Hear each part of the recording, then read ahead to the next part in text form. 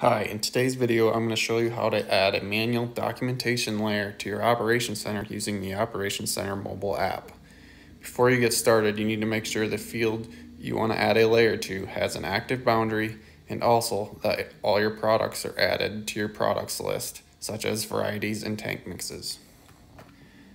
To get started, you can go ahead and hit the plus signal on the bottom right. And here you can select the field you want to add a layer to.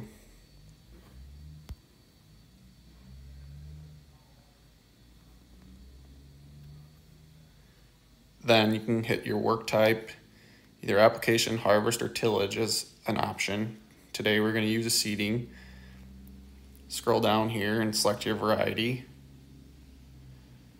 We're going to do a corn variety. And you'll enter your product rate. In this case, we can enter 32,000 population.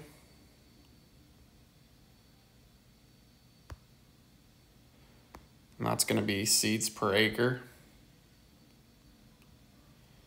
And then lastly, you'll enter the date that you want that documentation layer to fall under.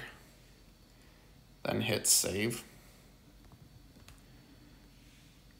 Now you can see that operation has appeared in our work list. So you can go ahead and click it and go to analyze. And here we can see we have our area, seeds per acre, and our date planted. And we can also go to the map to view our map layer. That is how you add a manual documentation layer to your Ops Center. Please contact your nearest Bodensteiner implement for more questions. Thanks.